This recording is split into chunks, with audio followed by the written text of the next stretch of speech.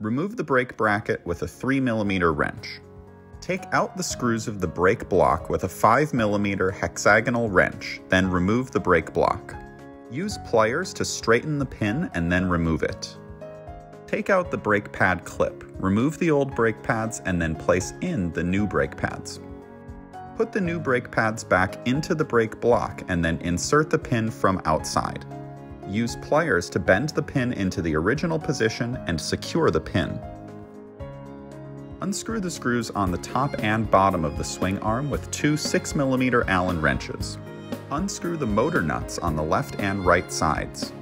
Take off the motor. Release the air from the inner tube. Unscrew the outer rim screws with a 4mm Allen wrench. Pry the outer tire. Pay attention to the tire's existing orientation. Put the inner tube into the new outer tire. Then, put the outer ring of the motor inside the tire. Put in the motor and screw in the motor screws. Replace the left and right motor nuts and apply the appropriate glue on the left and right motor shaft. Put the brake bracket back on and secure the brake block.